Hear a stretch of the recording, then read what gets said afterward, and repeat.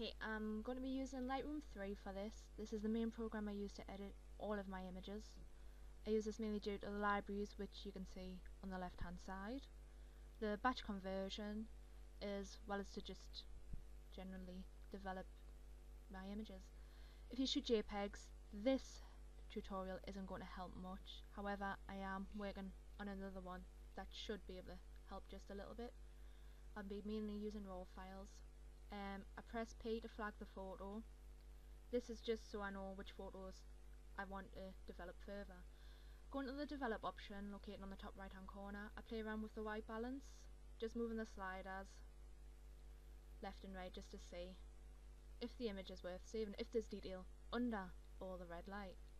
The main problem with the red light is there's an excess of it and there's a lack of green and blue. Play around with the green tint a bit. I'm going to be using the camera calibration option. While I play around with the sliders, I'll talk about it a bit. This is just another useful tool which I don't use for anything other than gig photography, where I have to deal with absolutely insane lighting all the time. Basically, all cameras have different responses to colours because all the sensors are different. Camera calibration was developed so you can take your camera's response to the lights, well, to the colours, to the next level rather than just simply changing the white balance or saturation. The first option is shadows. This affects the tint of the dark tones, either towards green or magenta. The primary colour hue is where you can fine tune the hue of each of the primary colours, which is red, green and blue. These are what just clear up the colours that won't capture right in camera.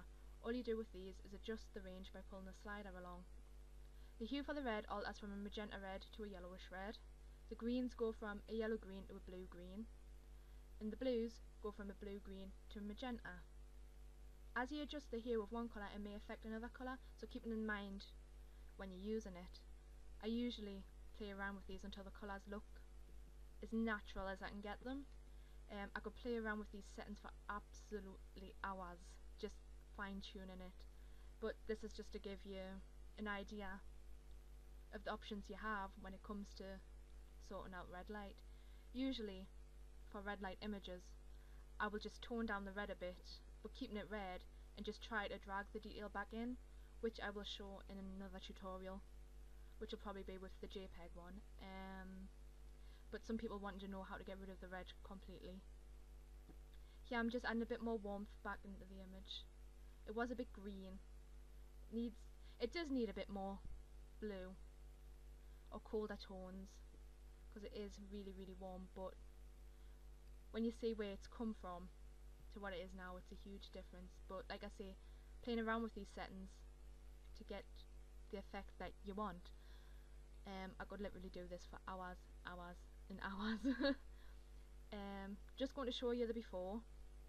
There's actually an option where you can have them side by side, but I'm just going to show you. That was before, this is after. Still a bit too greeny yellowy, but the image serves its purpose.